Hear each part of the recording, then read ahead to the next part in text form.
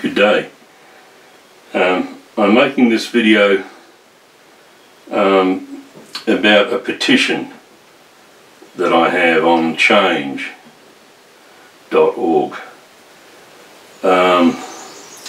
It's a petition to get muzzle-loading pistols taken off the H-class license as a requirement and placed onto a B-class license where it can be purchased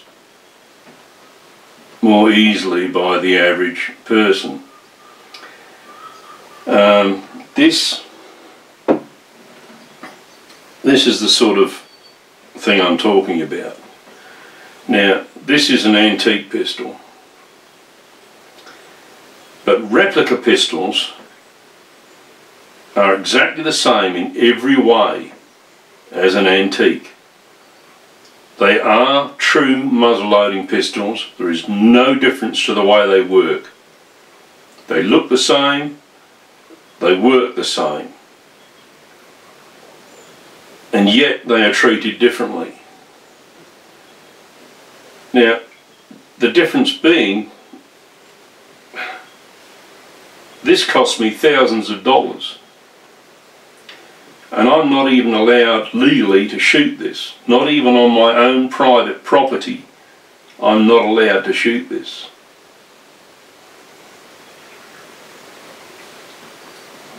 A replica of this sort of gun would only cost me about $300. Maybe even less, depending on what type I got. Now, there are various types.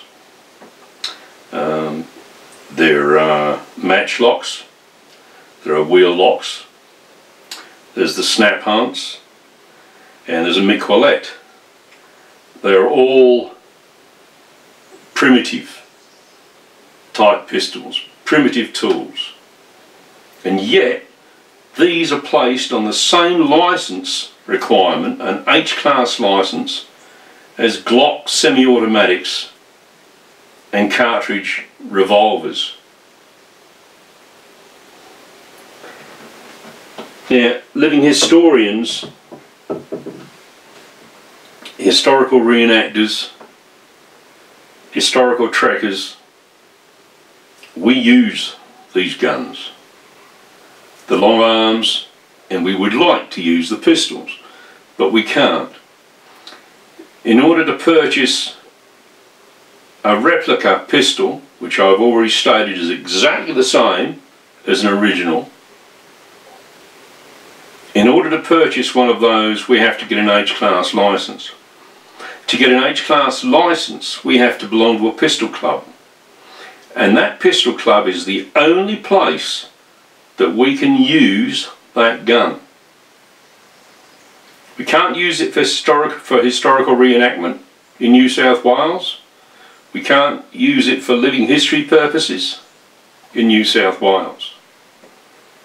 We have to go to a pistol club. The pistol club membership is expensive, and the average person can't afford it anyway.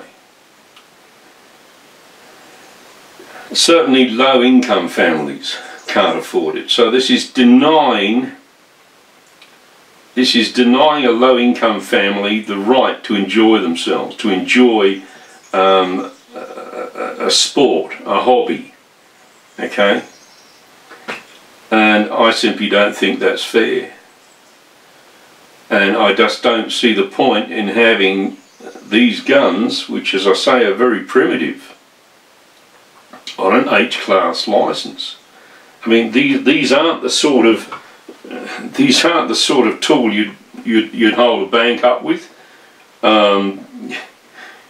You couldn't do a mass shooting with it. Most people would not need to know how to use one of these effectively. It takes skill to use one of these. You have to learn about one of these guns intricately before you can make it work to the best of its ability. It's not something you can just pick up and use. Now the problem is that the people who make these laws know very little about guns, if anything at all. And the New South Wales Police Service are much the same. The last police officer that came here had difficulty telling the difference between a muzzle-loader and a breech-loader. And he certainly couldn't tell the difference between an antique and a replica.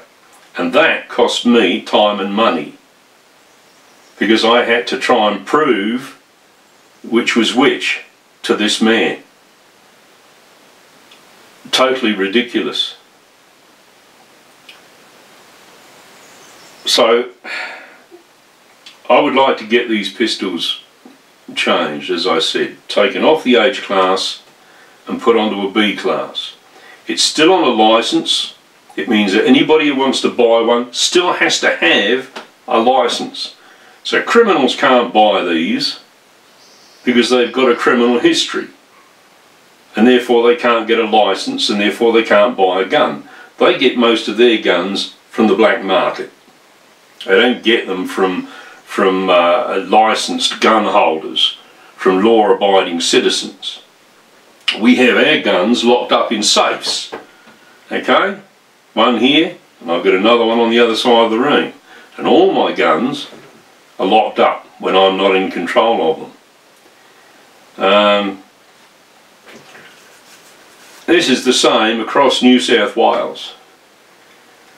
So there is little point in having these guns on an H-class licence. There's just no point. As I say, I can have this one. I can own this one because it's an antique. It's exactly the same as a replica, but this one's an antique. Thousands of dollars to get this one. If these replicas were on a B-class licence, I could have bought the same thing for about $300. And I'd be able to use it. I'd actually be able to fire it, even if it was just only blanks for historical reenactment or living history purposes. Anyway, that's about all I've got to say. I would like as many people to sign my petition as possible, please, and try and get this particular ridiculous law changed. I'll put a link underneath this video to my petition, and I would be very pleased if you would share this video and sign my petition. Not just for me, but for all the other living historians and historical reenactors in New South Wales. Maybe this, after this gets put through, if it gets put through, there's a chance that other people may start petitions and other states may follow suit.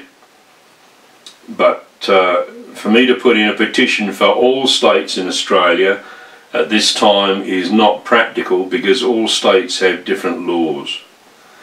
Now, I will make it quite clear that I do not include percussion pistols, percussion muzzle-loading pistols in this petition, for the very simple reason that they are percussion and they're not subject to the same skill and requirements needed to fire one of these. Now, that doesn't mean that I don't believe that the percussion ones should also be on a B-class licence. It simply means that I'm taking baby steps at this stage, and I have to see both sides of the argument. And I can see the argument for safety. I can see that. But at the same time, these just don't come into the equation. These just don't match up to their reasons, the government's reasons for the safety of the public. It just makes no sense. Anyway, I think that's all I've got to say. As I said, please go to the petition, please sign it.